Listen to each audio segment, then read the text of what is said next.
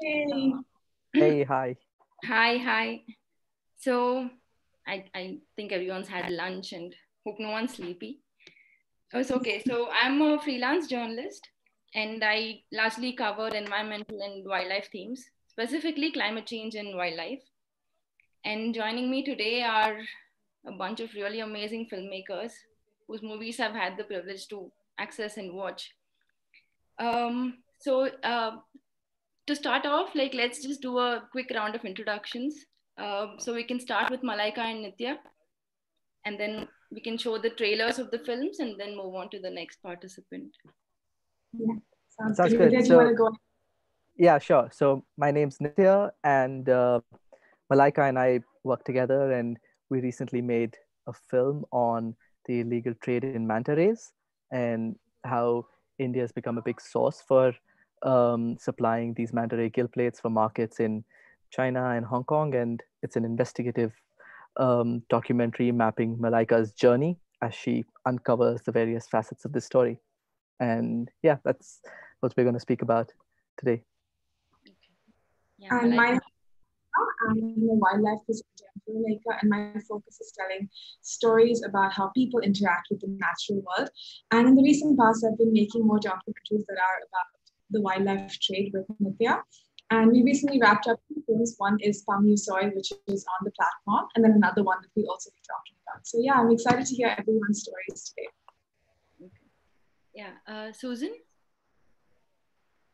Okay, I'm just unmuting myself. I'm Susan Scott. I'm a film director based in South Africa, and I just finished our second film. I do a lot of work with Bonnet Debord, who's a wildlife television presenter. She makes films with me, and we just finished a second film that had, and the reason why I'm saying this is it had nothing to do with wildlife trafficking. I think we were so traumatized after we did the investigative filmmaking. We made a much lighter film, but the film that's playing at the festival is called STROOP, Journey into the Rhino Horn War. And in that, we look at the plight of rhinos and why they are being killed.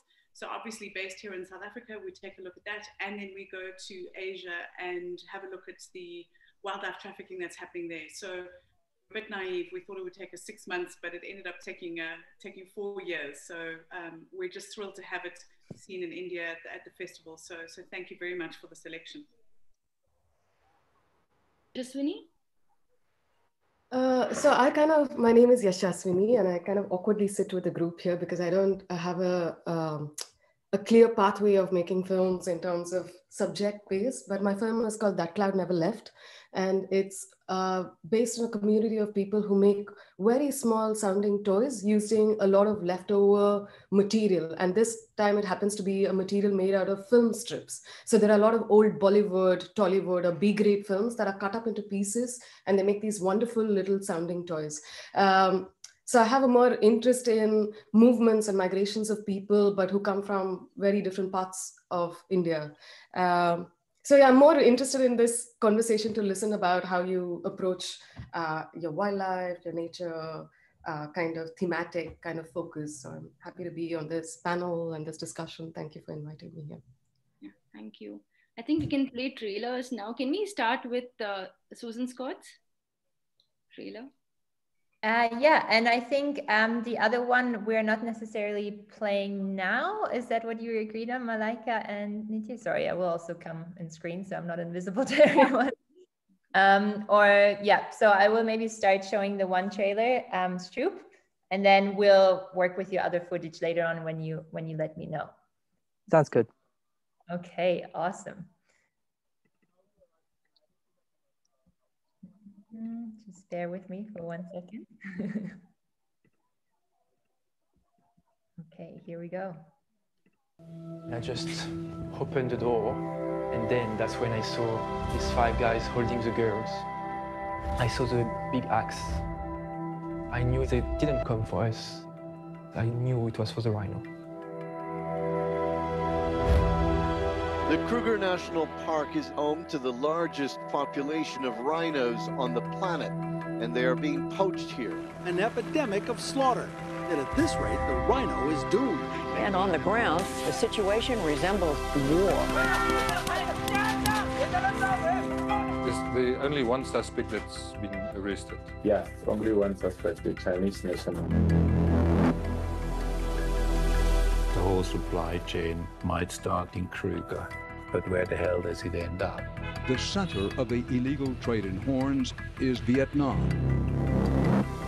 There's no turning around now. The rhino, it will go like blood, you see?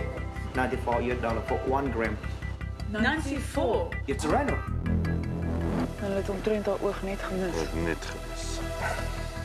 Starting cause case number is the evidence you're about to give will be the court will note that accused number 2 is not present. He was shot and killed in Kruger after he was released on bail. Is it written today that I die?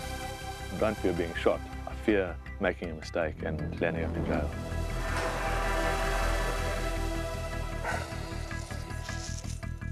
I got to do something. I'm going to stand up for the rhinos.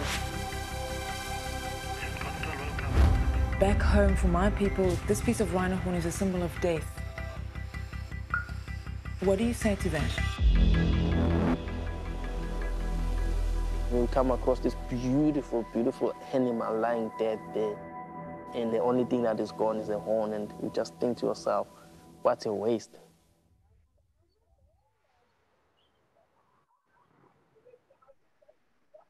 Wow, okay. Yeah, I just watched this film last night, and I would recommend everyone, like whether you're interested in wildlife, you're not, like whatever it is, I think everyone should watch this, because what we think as commodities, I don't think anyone needs a rhino horn more than the rhino itself. So yeah, this was a pretty painful watch. I want to start off with Susan. So Susan, can you just briefly give us an idea about what it took to make this, the kind of research? Like you just mentioned that it took about 4 years, even though initially you thought it would take 6 months.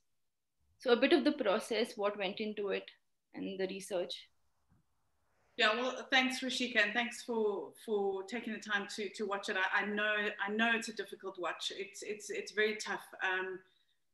We always say that, and I think what we did actually, and what we say a lot of the time as well, is, the first hour is relatively informative. If you can get through to the first hour, at least get your facts and you get a bit more information. And if you don't obviously want to see some of the tougher stuff, you can kind of, slip out after the first hour. But I think what happens is people become so pulled into the story, they stay for the whole thing. Because, when we were, the person that you saw there in the trailer is wildlife television presenter. I mentioned her earlier, Bonnet de Bod. And her and I, we actually, we were doing work here in South Africa for a relatively, it was a small story, sort of like a 12 or 13 minute informational piece for our national broadcaster. So Bonnet and I came together on that, we worked on that, and I knew nothing about rhinos. I had been working with Derek and Beverly Joubert, the filmmakers. I was their editor for 6 years. I had been working on mostly lion films. I had a BBC Wild Dog project I was working on. And I remember at the time saying, I know Bonnet knows rhinos, but as a filmmaker coming in, I'm not really that familiar with the rhino story. I know rhino poaching at that stage in 2013 had just started.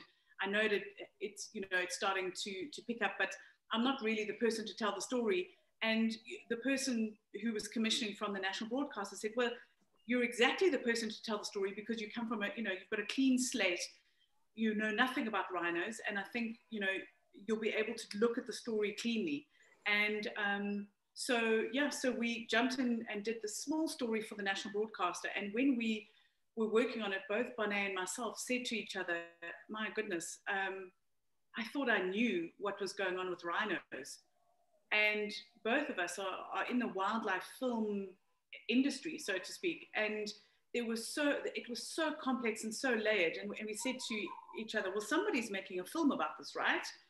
And the thing is it's so, people are so on edge here with, all the anti-poaching units, the reserves.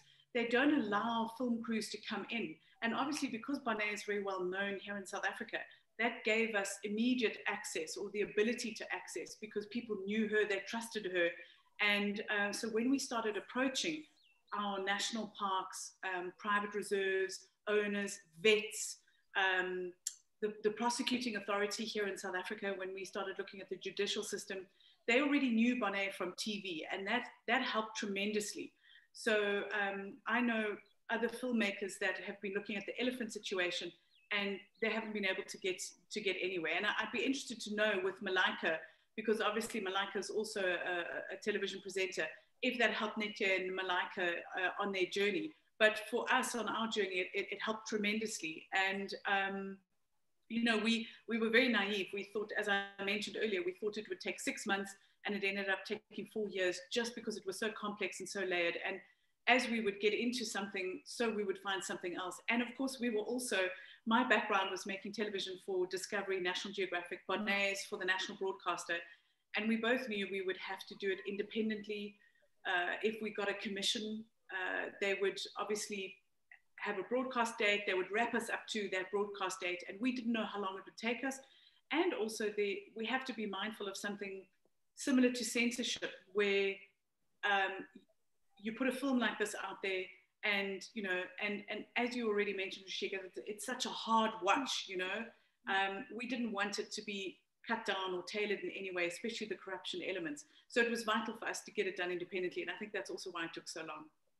Oh, okay. Yeah. So I get what you're saying. So the first few minutes of the movie, it's soft, where you connect with the species itself. And even the person who's there, the first person who's at the door, I forgot his name. Axel. Like Axel, correct. Yeah, he's a very relatable character, and like it's a very friendly shot. Like all the shots are pretty friendly. And then it starts to get the criminal angle and the blood and the violence that seeps in. I think that's easier to relate to because you related to the people and the wildlife first. Yeah, I didn't get what you wanted Malaika to clarify on or to elaborate on. Like, can you repeat? Well, just to go back to what you were saying about Axel, you know, you're right. Axel was, you know, quite a gentle character, and I think, you know, I'm hoping that the people who are watching this today are filmmakers who, you know, are thinking of embarking on telling an investigative journey, you know, like this.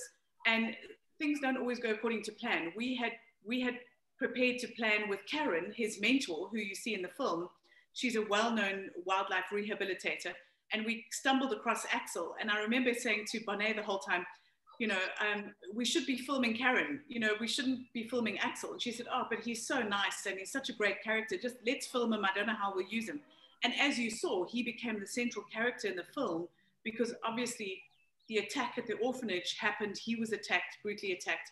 So, you know, it's, one never knows when you're filming, you know, on a story like this, you film everything. So you know, to go back to the, you know, the question you asked about Malaika, my question was, on our journey, it helped to be able to have somebody that was a wildlife television presenter that was quite well known here in South Africa. So I was wondering if that was the same for Nitya and Malaika when they were starting on their journey in order to get access to their story. Yeah, Malaika, do you want to? Yeah, well, I think that, you know, with Bonet, she's a really well-known South African TV personality, but I still am not, but I'm just starting on, and I don't think that an average person in the street would be able to recognize me at all. So I don't think that helped at all in terms of access, because, you know, wildlife is pretty niche in India. But what I would say is that when you're a presenter for an investigative documentary, you're so much more than a presenter, because you have to pretty much be investigating the thing real time, and sometimes you have these sides to the camera, right? And when we first started documenting this story, I thought I was only going to be filming it in India with Nitya. We're going to be filming only at landing sites in India. But then when I began to understand that this is a transnational trade, we realized that, you know, this hadn't been done before, where people had filmed the manta ray trade in India and then finally in China. But those missing links is what's required to actually create good policy change and to create better enforcement on the ground. And that's what I think that, you know, with investigative documentaries, filmmakers actually can play a really vital role. They can help, you know, provide those bits of information that aren't currently in the system. So for us, it was really, really exciting to kind of go out there and follow the entire trade pipeline from India to the Indo-Myanmar border, where there's a lot of insurgency that's fueled by wildlife trafficking, and then finally undercover in the wildlife markets of Hong Kong and Guangzhou. And the entire time that we were doing the documentary, my identity was completely different. So in India, I was a student at times. In China, I was a wildlife trader. So I was a seafood buyer. So I had to do a significant amount of research into other kinds of seafood, because you don't just go into a shop and ask directly for manta rays or sharks or ivory. You need to know the less exotic stuff, because that's what a seafood trader would be. So I think that research that went into our cover was very substantial, and we had to spend weeks making sure that we were well coordinated as a team when we go into these dangerous situations. But I would say that going undercover and filming investigative documentaries in another country is way easier than filming it back home. And that's because when you're in China and you say that you're a seafood trader, they believe it within seconds. They think that you're a seafood trader, and you can film undercover with different kinds of filming setups.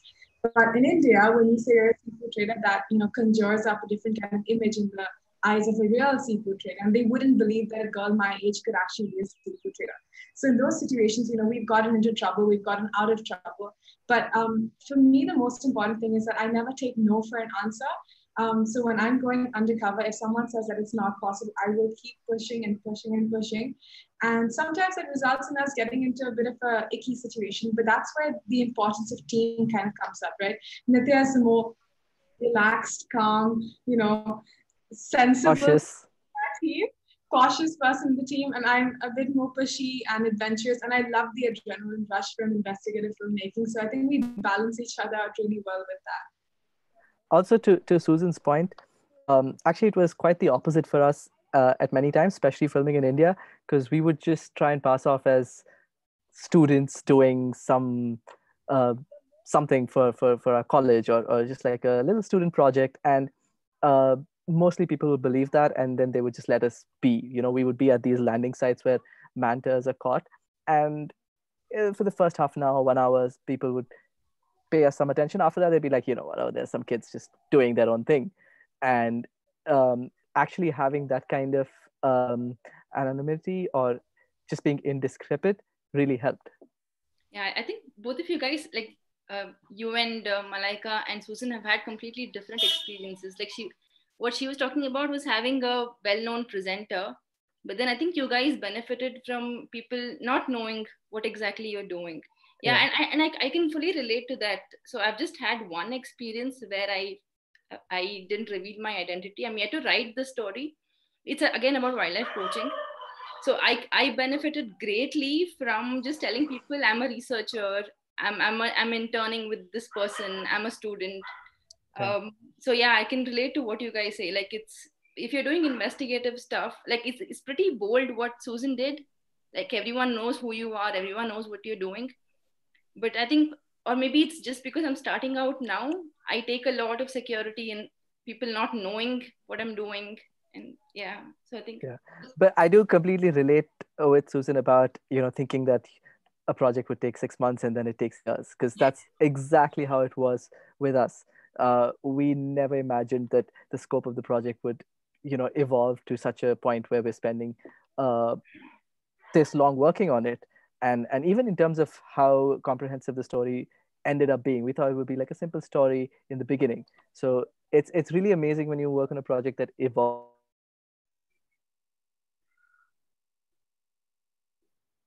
Oh, I think this. Oh, we're back. Can you repeat what you were saying? I think you were. The screen froze. Oh, okay. Yeah, what I was saying was it's pretty amazing to be working on a project that evolves in its scope and ambition as you go along with it, and that's quite something. And I'm sure Susan experienced the same while working on it. That's a different thrill that you get out of it, and the way you're invested in the project is different when it's that sort of a project. Do you guys have clips to show or a trailer, Marie? Yeah, which one would you like me to pull up at this point? Penguin's Eye. Malaika? Marie, do you have the trailer with you by any chance? I think we sent it. I do have the impact in the presenter that you sent me, so I have those two ready to go. I think we can play the presenter clip. Okay, sounds good. Yeah, thanks, Marie.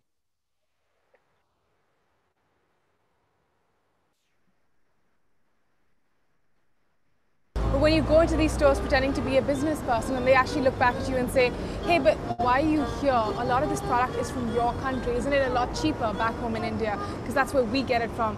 And that's when it really hits home. That's when it gets you. I've received a tip-off that a dealer based in Guangzhou has been importing manta stocks from India. I'm heading across the border into mainland China to try and track this store down. All right. Yeah, Malaika, do you guys want to give a brief about what it took, the kind of research this took, preparation, how you went into it, and what finally came out of it? How different was it from what you had initially thought? Yeah. I think I can begin and then Nithya can talk more about the cinematography aspect of it because that is significant for doing this kind of project. So to begin with, I think I was personally shocked that we had manta rays in our country and that India was one of the places that had emerged as one of the biggest sources for the big illegal wildlife trade in gill plates. So just understanding the scale of the trade for me really shocked me at my core, and I felt like it hadn't been documented in its full complexity in mainstream media and internationally.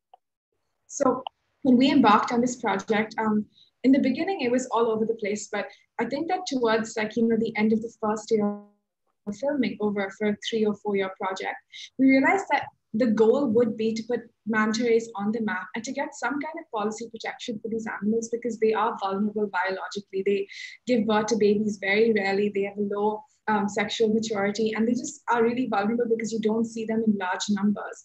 But at the rate that we're currently taking them out of the ocean, their populations could be completely decimated regionally in the next 10 to 15 years. Based on the scientists that we've been working with. So we realized, okay, this is the goal. We're going to trying to get manta rays protection under the Indian Wildlife Protection Act and under Indian wildlife laws. But to begin with, we don't know what the trade pipeline is. So our goal is to kind of map out the trade pipeline. And I think it's really important for people who are trying to work on investigative documentaries to collaborate with other research organizations that already do that. Because I remember when there was about kilograms of manta ray contraband that was seized at the Indo-Myanmar border, not by the Forest Department, but actually by the Assam Rifles, which is one of India's oldest paramilitary groups. We got a tip-off because we were in contact with an organization based in the US that does a lot of work with wildlife trafficking. It's unfortunate that the person who got the tip-off didn't contact an Indian organization, but nevertheless, we managed to get that information and we rushed there like the same day, got that footage. I think it's kind of like, news reporting. It's a mixture between wildlife filmmaking and news reporting. We really need to act on information as it comes and process that and keep documenting the entire thing because the story is developing as you go out there. We never had a shooting script for this. We never had any idea of what the final film would look like. But I think that, with investigative documentaries, sometimes you can let your ego get ahead of you and it can become all about you and the story and how adventurous it is. And we really didn't want to do that. So we realized that it's important to kind of have an impact goal for an investigative documentary like this. And then beyond the documentary, work on initiatives that could help further that goal. So the documentary itself is 54 minutes, but we're also creating 3-minute cut downs of the film that can be used for policy change and to show to policymakers because no one wants to watch. I mean, most people don't want to watch a 54-minute documentary. But we also are working with an amazing team at the Wildlife Trust of India on a research initiative. So for the last couple of years, they've been doing, comprehensive baseline data surveys on manta rays. And I think that when it comes to investigative documentary filmmaking, it's important to kind of see what the issue is, document it, but then also realize this is what the solutions might look like and then get those people on board. So for us, it's about attacking it from different ends, whether that's the scientific end, whether that's the storytelling and that can draw audiences in, and then also hopefully to create some policy change in the next couple of years. But I think it was an amazing adventure the entire time, whether it was in India or Myanmar or Hong Kong and Guangzhou. And we've had several run-ins, but I think Nithya managed to do a great job of documenting the entire thing. So sometimes I wasn't aware of the fact that, there were people right behind us who were looking over his camera. So he'd have to, do different kinds of tactics to ensure that we didn't actually, have our cover blown. My most successful tactic was pulling out my phone and pretending I'm on Instagram. People think you've zoned out and you're not really doing anything dangerous. Like, you're not up to anything. Actually, I had one question when I was watching the film. So in the starting few scenes there of a fishing market, right? Like there are fishing communities there, and there's a big market, and some are obviously catching mantas and they're bringing them back. With the story that I'm doing right now, I'm struggling a bit with how to portray communities. So Susan dealt with it brilliantly in her documentary. I think if you guys haven't watched it, you should, because there's obviously some element of marginalization. There is a question of livelihood. I think Yashaswini can add a bit here about the social aspects of what she considers when it comes to wildlife filmmaking or wildlife themes, or even otherwise. And how do you portray that effectively? How do you portray that with some sensitivity? I think she's done, I watched her film. It's about during the COVID time, the first lockdown that India had, the kind of impact it had on people who are already marginalized. So I think Yashaswini, do you want to share some light on this? First is, I'm kind of thinking about this word investigative a bit more like, I don't know, loudly at this moment because I'm in this panel. Because I wonder because I never approach my work as, investigating. I think I form relationships with, the environment around me, and I pretty much feel like I'm part of this environment. So, despite the fact that in India, when you work on documentaries already, like there are many kind of censorships, which I think should be a global kind of a situation where it's not easy to negotiate. Like Saboot, the film that you're talking about, which we made during the lockdown time, but it's a research that Ekta and I have done from 2009 onwards. It's on the Bangalore Metro rail construction. So the BMRCL is a huge censorship factor by itself. So the kind of relationships that you form with the workers, or the kind of relationship that you have with the city, starts to emulate the narratives that you want to make. And I think our narrative, for Saboot, I think it was an evidence-making kind of a film, because we wanted to make sure that the workers get their wages, which hasn't been paid for 2 months or 3 months, and they all wanted to walk back home, and we were trying to find a way. But mostly my films are more interested in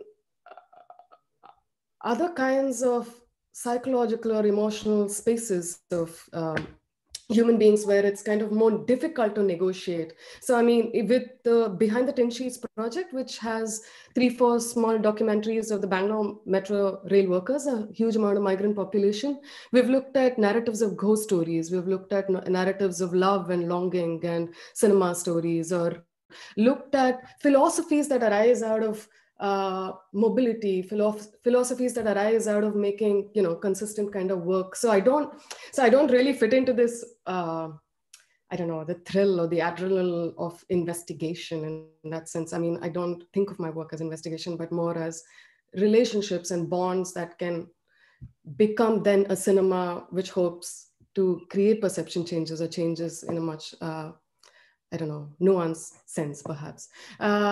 With That Cloud Never Left, I think there is a sense of investigation in the sense, because these stories are not, if you want to go to I found the toy that we were making, the film that I wanted to make about this toy, it's a very simple toy. It's made out of a bamboo stick with a slit on top, and it got a 35mm film frame and a red thing. And I think as children, all of us have played with this. But I found it interesting that film, by the end of its life, becomes a sounding object. So then when I spoke to many of the toy sellers, I was like, how do you think about, putting all these kind of leftover material together to become something? And then it goes back all the way to one little village in Murshidabad, which is 2 hours away from the Bangladesh border.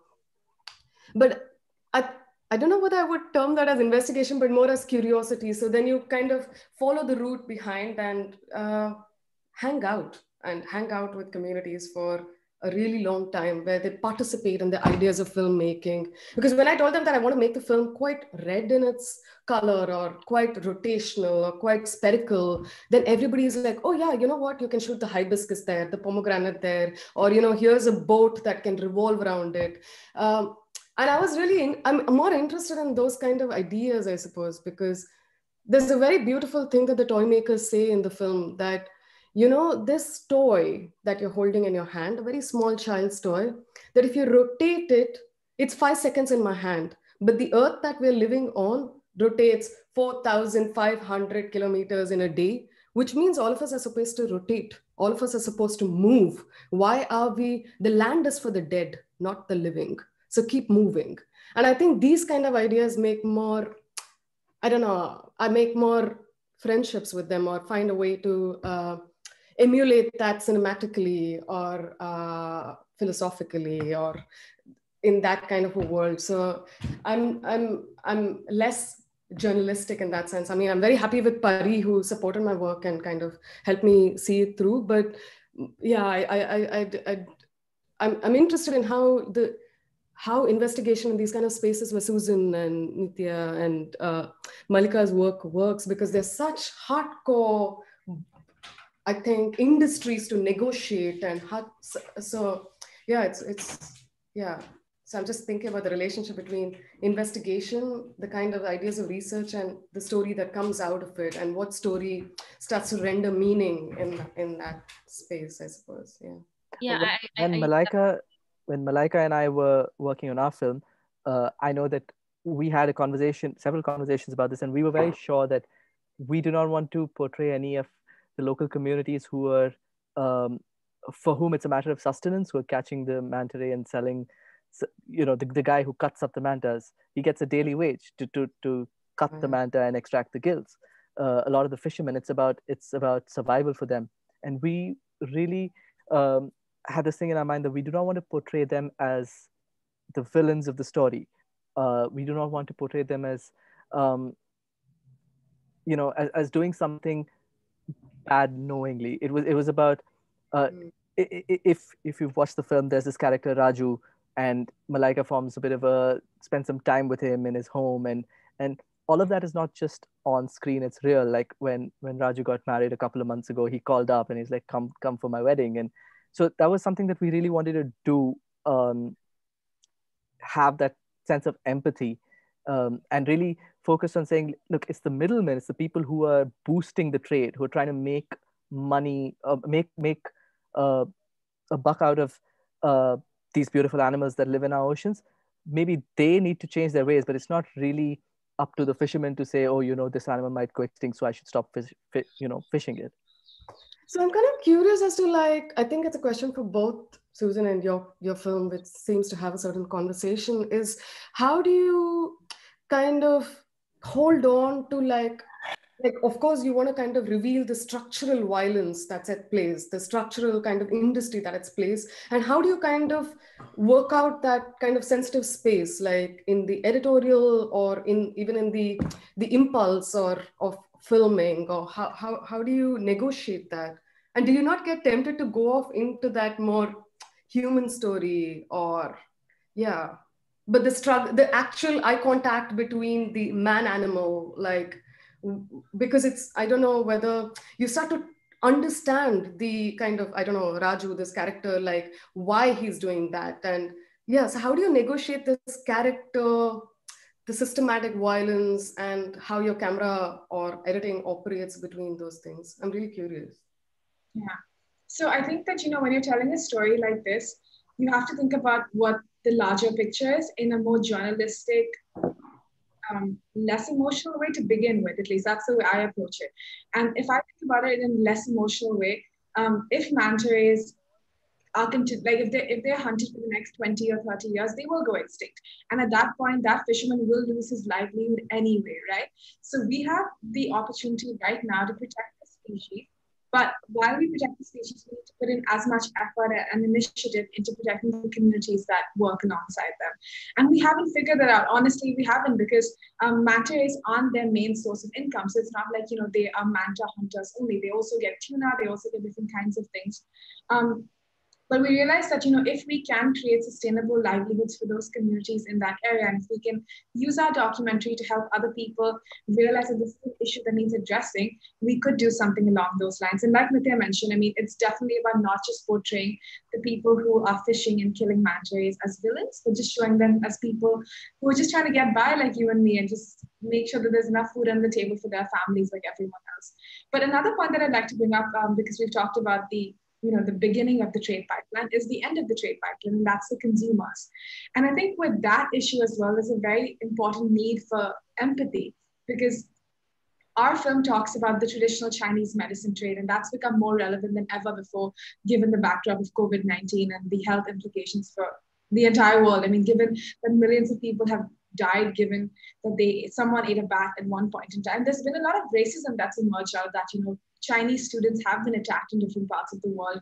And I think the narrative needs to shift from blaming one particular community to saying that this is where it's at, like calling it out. You don't have to have like tender gloves around it, calling it out, but saying that this is something that requires solutions that need cross-country collaboration. I mean, this is a transnational trade at the very core.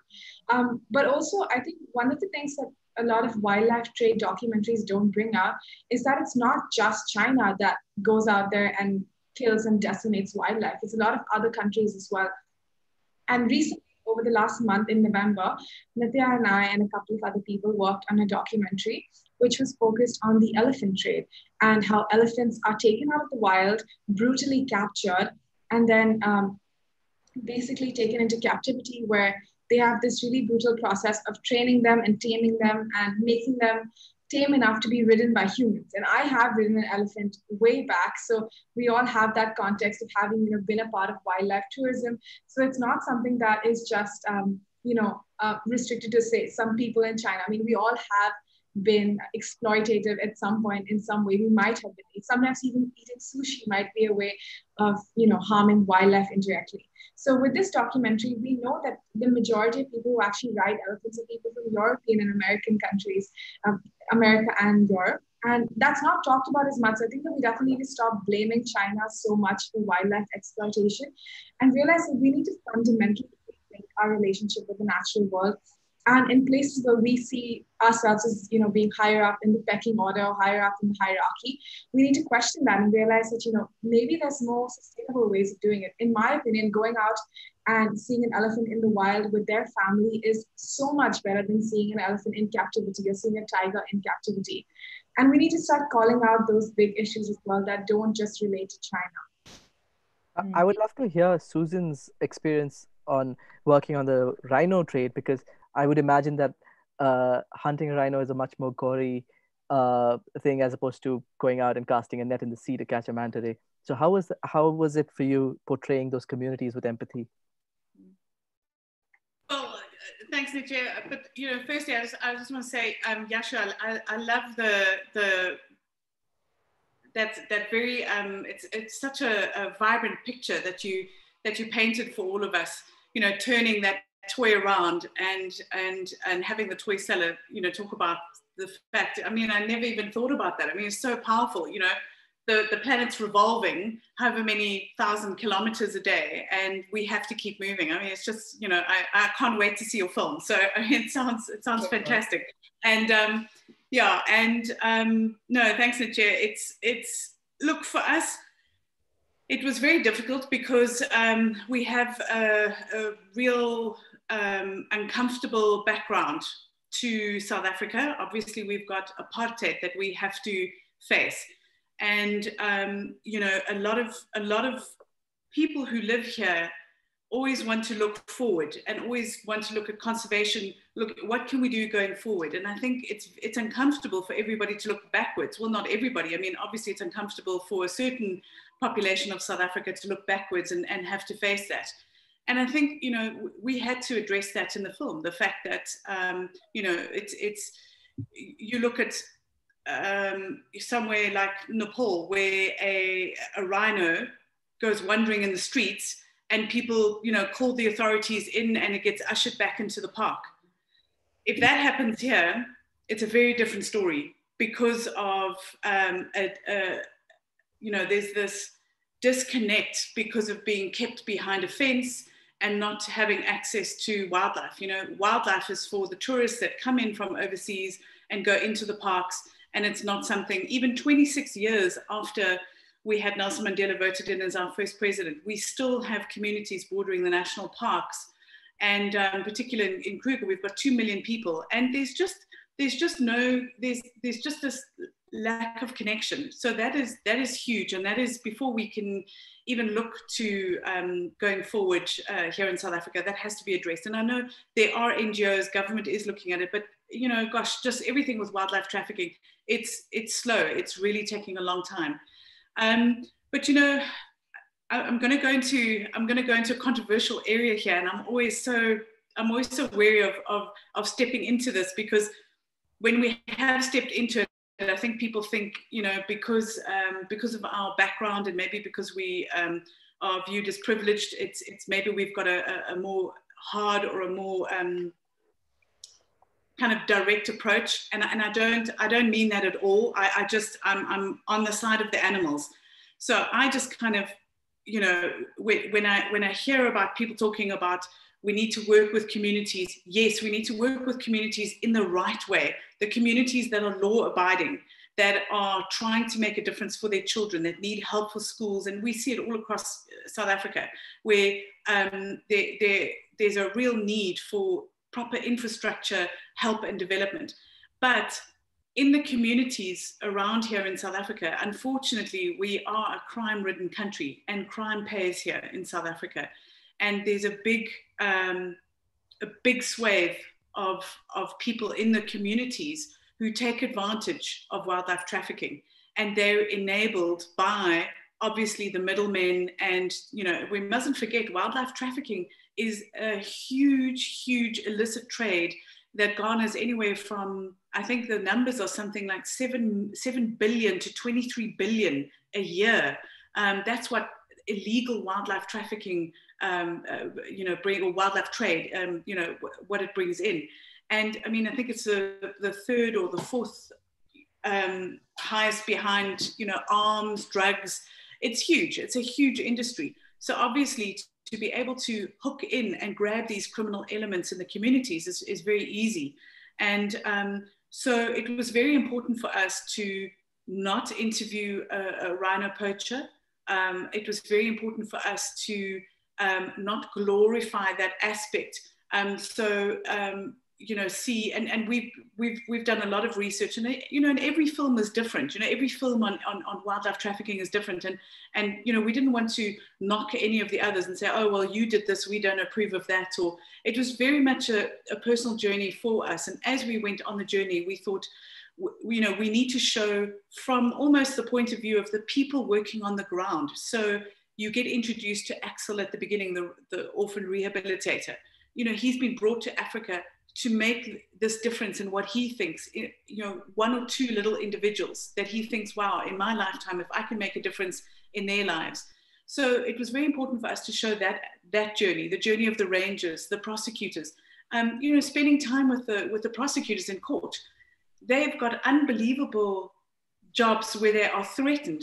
You know, they're not even defending children that have been raped, or families who's had a victim that's been murdered. These are animals that no longer walk on the planet because they were taken out in a violent crime for wildlife trafficking.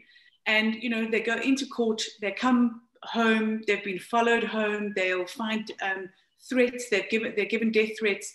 So, yeah, I don't have much sympathy for the part of the, you know, when people say, you know, we need to look at rhino poachers with some sort of sympathy, or try and figure out the background where they've come from.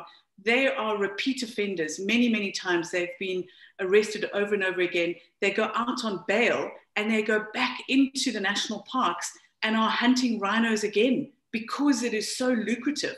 You know, if they were in there, and there are people that go in there and they're hunting bush pigs or warthogs for sustenance.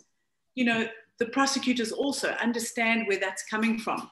And I think, you know, one can understand that with a bit more empathy.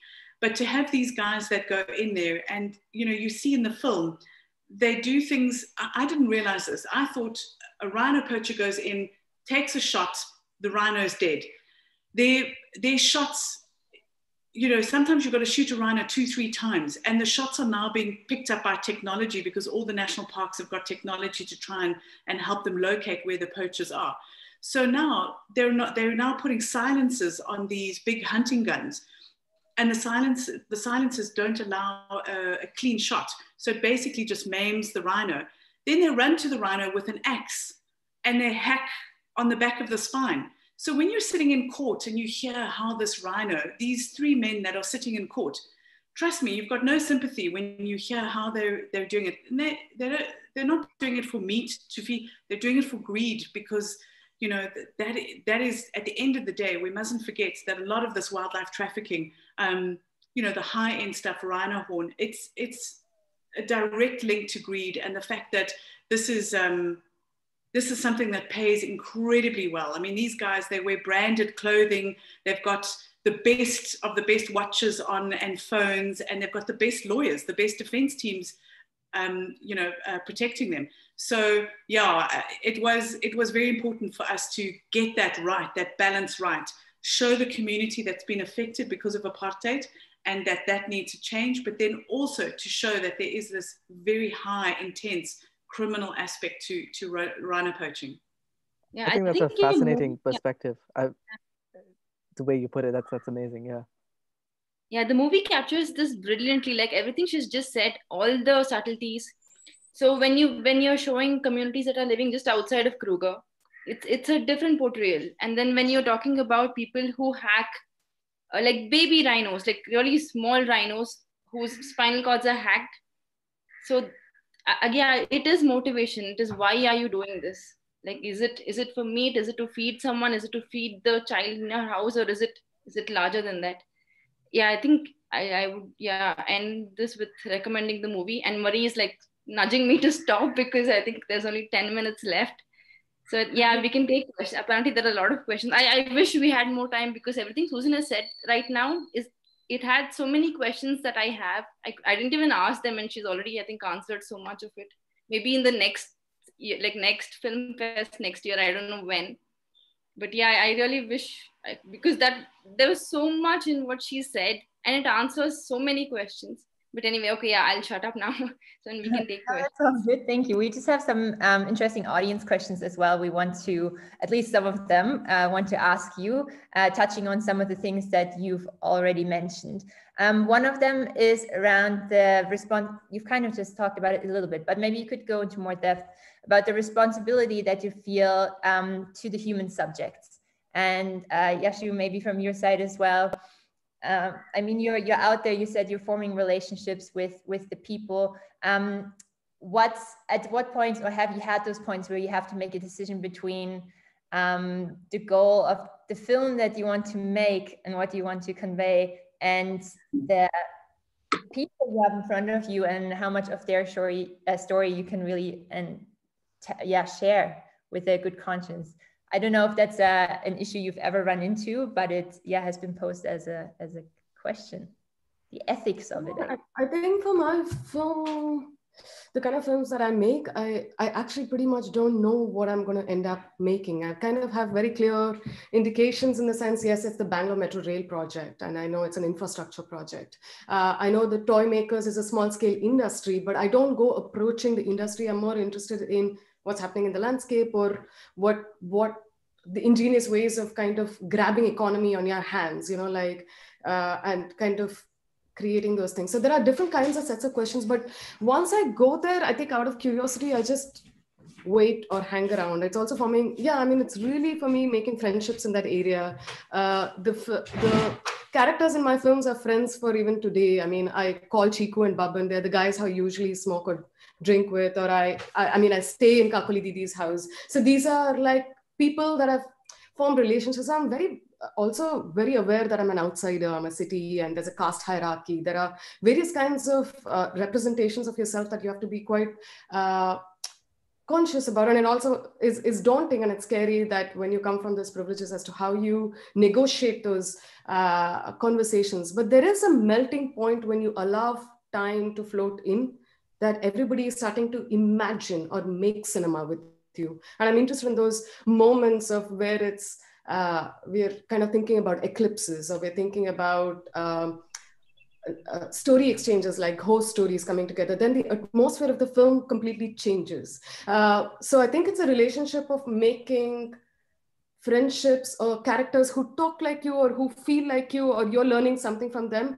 and that the film is a display of that atmosphere. So many of like Presence and Distance, which is made in Tin Sheet's project earlier, they look like, they kind of look like sci-fis, or, you know, the Bangalore Metro Rail projects have to look like sci-fi and unfamiliar territory while it's very much my city, you know, like, so I think the relationship between cinema, the kind of philosophy, which is kind of a journey, I'm not really very hell-bent on, hey, this is my story, I'm going to say this right now. So I don't come from that journalist background. So in that sense, I have a lot more time and freedom to just hang around and be with people and make No, that is journalistic, right? So yeah, you mentioned this last time also, it wasn't journalistic, but it is like journalism, even investigative journalism, it doesn't have to be, okay, I'm interrogating you, sit in my chair, I'll interview you.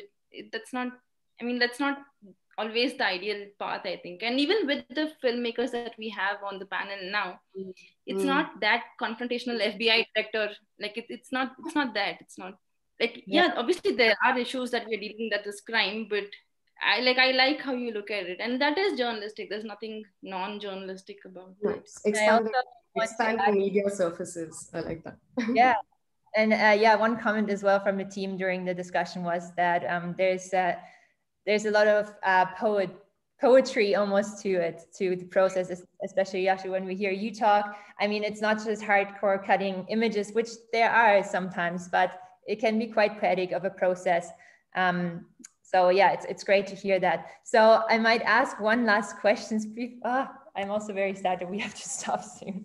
But another question that came in from the audience has a few parts. Do you think working independently has a lot more challenges than working for an organization? Or would it be, would have helped you speed up the process with an organization? Or is the creative freedom kind of, I guess, taking reign over the time consumption? So is it worth it having the creative freedom and what you just described, having that possibility to move with the story rather than, I guess, having more resources to support you in the process? Susan, you've touched on that before, maybe others can as well. I think, you know, when we were making our documentary, we didn't have a network on board.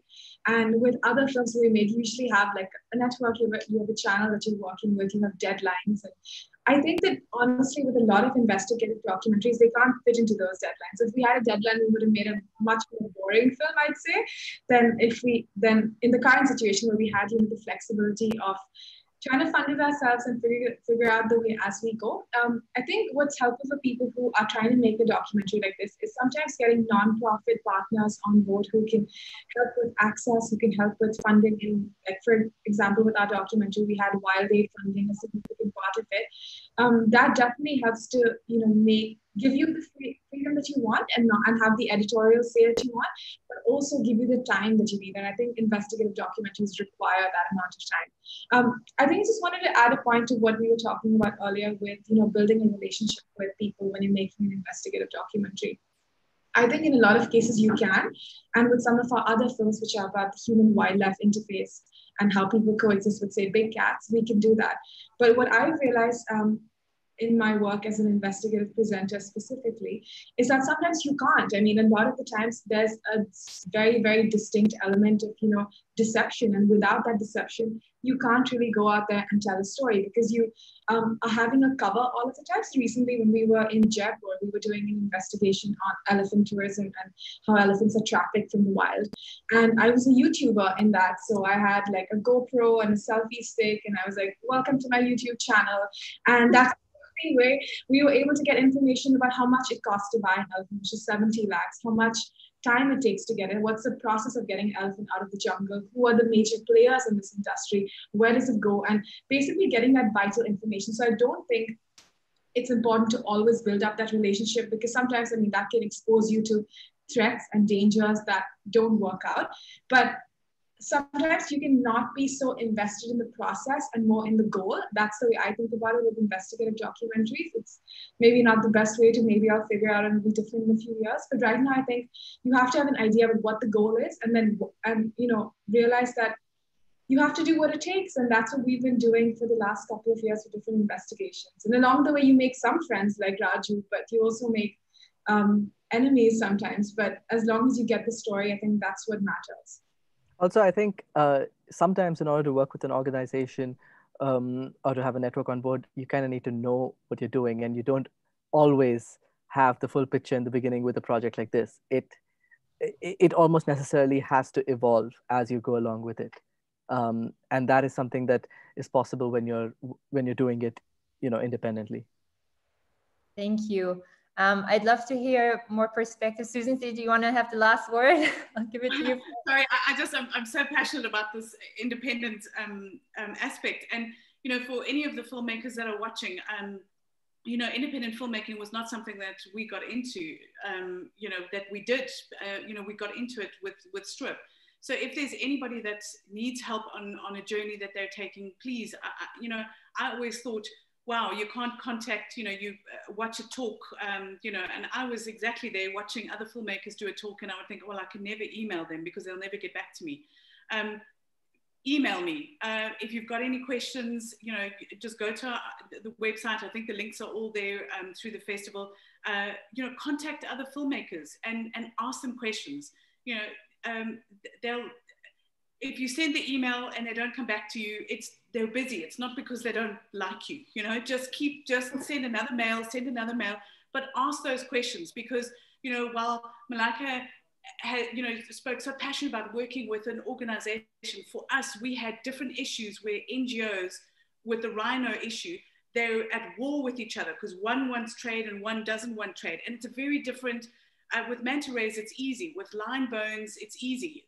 All the NGOs, they're able to help you. But with rhino horn, it was so difficult because, we would go to one NGO and they'd say, but did you speak to that NGO because they're against what we believe in? So you've got to tread some of these things quite carefully. So it's not always, cut out and it applied to every situation. And, Malaika will tell you that as well. I mean, I'm sure, with big cats, she's also probably encountered that. So, if you're not sure about something, contact us and ask your questions, because really the collaboration that you can get from other filmmakers, we all do this with great passion because we care about our environment.